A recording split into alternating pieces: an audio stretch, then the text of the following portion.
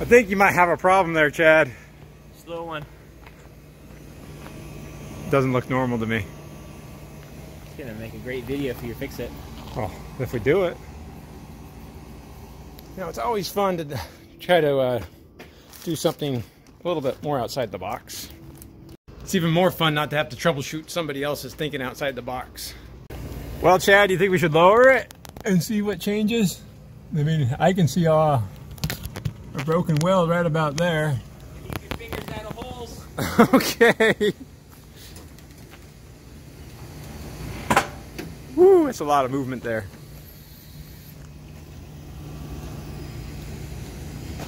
This closes more. It did close a lot more. I watched everything move. Let's see how that broken weld worked. Oh, it's a lot tighter now. This is you need filtered water? unofficially known as completely buggered up. All those welds are broken too.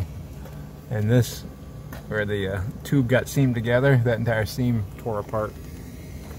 Hey Chad, that doesn't look like a very fun job. No, I don't want to do it. Let me give you some background on this Bighorn. This is a customer that actually stored this down in Rocky Point, which is Mexico, which is kind of Arizona's San Diego. We call it Rocky Point. It's actually Puerto Peñasco. That's in Sonora, Mexico. And he just left it there on the beach for I don't know how many years. And then he picked it up and he drove it to northern Arizona. And on his return back, he noticed that there was quite a bit of flexing in the on his front overhang area, as he brought it back into us to take a look at it and see what could be done about it. So it's pretty obvious from the get-go that there was some big structural failings on this, let alone the all the cracking and the lamination on the sidewalls. It's probably been a chicken and egg thing. Did one cause the other, or did the other cause the other? I don't know. It is very normal for the sidewalls underneath those front bedroom slides on most RVs, because it's so narrow for that sidewall to crack. So much so that most modern RVs already have a crack with molding underneath it, so it's a controlled crack at that point. So we knew we had to tear it all the way down and take a look at what we had to do. No longer staying, whatchamacallit, right there. Right. This thing obviously weld these together. Uh-huh. And then, since this is the main structure here, But yeah, that part's fine. I-beam, that part's fine, would be like a big gusset from here that spans both these instead of just the one, and then ties back into here, and then do one on that side. I'm sorry. So that way it'll be more points of contact to the main section of frame. No, I think it's not a bad idea. As long as it'll all fit back in here as a propane tank. I mean, we have a radius right here, right? Yeah, it's pretty tight. Oh, is it tight? Well, because I have the aluminum wall that goes right here. Oh, okay. So this radius is real tight. I was gonna say, can we put a angle iron at least weld in all the way across? Maybe. I could do like a piece of angle here, but I have to get that wall back on. It's just a wall. There's a wall there. What about like closing this in right here? I mean, it'd be hard to do with angle, well, and at least. What I was thinking of when I was doing that gusset would be to go from here around, and then so it'd be like a funky one where it goes all the way around, and then big meat, so it would tie this all together in one to the meat, and then do the same thing on the back side. So it'd be 4 of those. Okay. I think you're gonna have to resecure this too. They all pulled out. It's weird. Yeah. You know, this isn't the first time I've seen these front overhangs have problems. I just can't get over how gross this one looks over here. And so like, kill me. I am not supposed to be alive anymore. Yeah. Probably explains Your sidewalls look quite a bit, huh? I think so. Yeah, for sure. I don't know if that fatigue was caused by the salt air, poor maintenance, combination of all those things, because you don't see this very often, that much of an elaborate problem. But I have actually seen it about 2 months earlier on another fifth wheel. Very similar build, very similar model.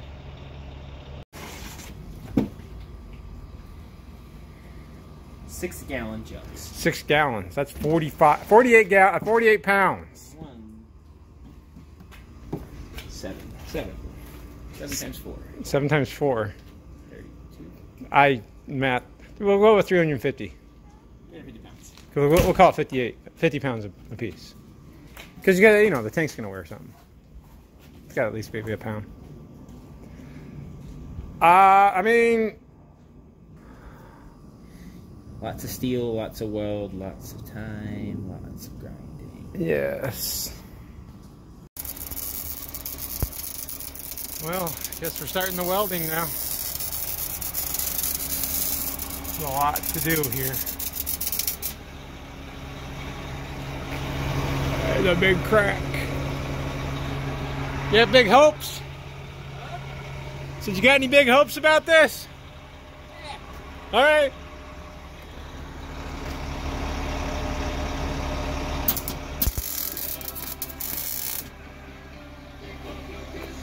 Pretty good penetration you got there.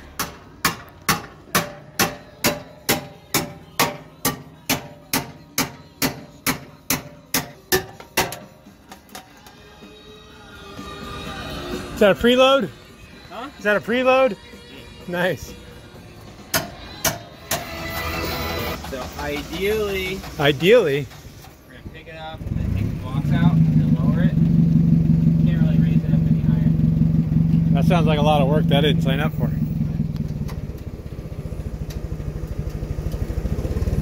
Well, it did seem to deflect a little bit still. Huh? That gooseneck seemed to deflect quite a bit. I didn't see it on the sides. What? Here. Where? Uh-huh. This I think you know we did okay. Remember how this was like? Well, yeah, it was here before, like an inch. Uh-huh. Now it's not. Now it's not.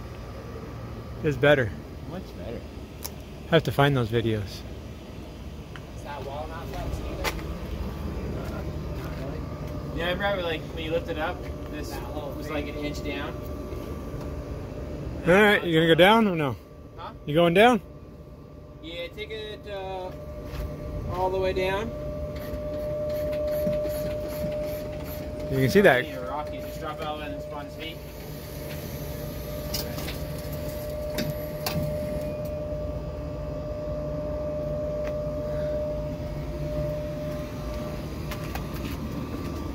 Well, what do you think? Alright, pick it back up.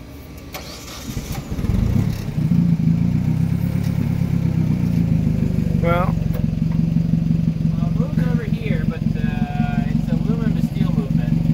what's that? Yeah, it moved a little bit here, but it's aluminum to steel movement. Right. Drop it down, Micah. Go down? Down.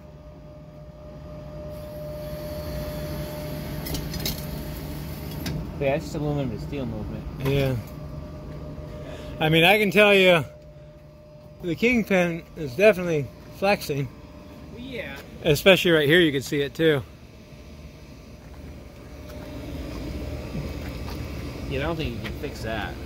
Well, I don't know. I know they do flex. Yeah, they do flex. Alright, pick it back up.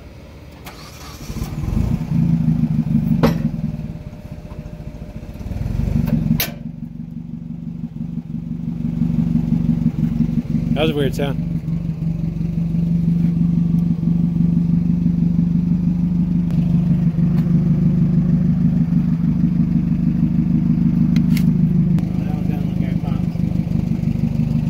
A spot weld pop? Yeah, that little tack. Oh. That's not that important. Well, I mean, we're not done. We're just testing. Well, you still have to put that one support in that you're going to put in. Yeah. I missed it all. The plasma cutting? The plasma cutting. Oh, it's the easy part. I know. Should work out. That's pretty good. He's gonna go ahead and box in this opening right there. Make really powerful gussets on both sides. Well, and that's what it looks like all put back together. Big old gussets there. All painted up. I think we got rid of any flexing issues now. You know, we just have to put it back together. This metal frame's gonna go back up in there. And let's put the cover back on. All been welded and reinforced. I don't know. It's very alarming to me. We're not, again, structural engineers. Now, this is a Bighorn from Heartland. So Heartland doesn't even make the chassis. They would have bought this chassis and started building off of it. So they can't even be blamed on it. It's just endless problems, it seems like. That looks good. Should be pretty strong now. I'll have Chad check it out for us. I'm trying to hide some of these rubberized stuff. That's the floor of the bedroom, Chad. Yes.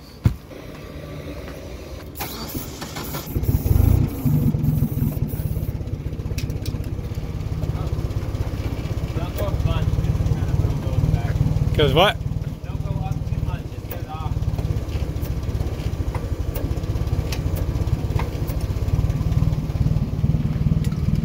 Well, there it is. By my account, that's a lot better. Much better. Especially once this gets all secured. Huh? I don't think most people know how important the sidewall is on a trailer. The frame itself has little strength without the sidewall. Chad used some steel rivets here. That looks pretty good. Very proud of you, Chad. Oh, thanks, James. I know you don't hear it enough here. Well, it was really bad. So without tearing this thing all the way down to the frame, there's not too much you could do other than what you can do. All right, guys, I know Chad's been working pretty hard on this Bighorn, getting it put back together. Yes, we do know there are cracks in the sidewall right there. That's water damage. This thing got left out in this Rocky Point for a number of years, and so it was quite neglected. But the way this frame was, it was unsafe to travel, so they couldn't even bring it up north or hook it up to a truck without it falling apart. So Chad does have it put back together. I'm not sure why the steel, like this steel right there. The steel itself is made. It's usually formed, and then there's a welded seam right in the middle. Let me see if I can get a. So here's a box of it. So I don't know if you can see that seam right there. That's what failed on all that metal underneath there. That welded seam split, and so this entire box is just opening and closing like that. That's a very discouraging. I mean, what else can you really be done? Definitely, it could have been maybe engineered better, but Heartland didn't engineer the frame. The manufacturer of the, well, I don't know, maybe they did. I could be speaking wrong. Now, I don't know if Heartland actually did make this frame. Generally, most of these trailer manufacturers are buying their frames pre-made, usually from Lippard or BAL or a few other coach manufacturers. Not coach manufacturers, but chassis manufacturers, and then they build off of it. But even the frame manufacturer, they just got steel from a steel supplier. So this was quite a puzzle to try to put back together as inexpensively as possible. Since obviously, if you see that sidewall, it's not something that's going to be sold again very shortly, or lasting much longer. I think this is just more of an off-grid sort of a escape. It's definitely not the first time or the third time or the 10th time I've seen framing issues from a fifth wheel pinbox kingpin flexing quite a bit. But now that we have that all back together again, I think we're doing pretty well. You can kind of see how much it used to move. That was a lot of flexing right there. I'm very impressed that Chad got this put back together so well. It's looking really good here. And these are actually pretty nice fifth wheels. We got that all welded back up inside too. Another thing that a lot of people don't realize is you see these outriggers right here that come along. That goes to the frame.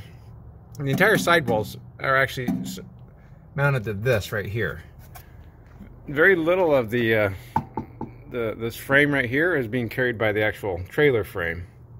That's just carrying the load off the axles. So the sidewalls from a trailer actually get incorporated and act as quite a bit of structure, make the trailer a lot stronger. So the sidewalls are pretty vital to these. Well, that was it. I just thought it was something interesting to look at. Been following this repair for a couple weeks now because we had to figure out what was going on. Chad had to contact the customer and see what they wanted to do, what we could do for them, and hopefully he's got a couple more years left in this thing. Point of fact, don't take these down to Rocky Point and leave them on the beach for a couple years unattended. That's not what they're meant for.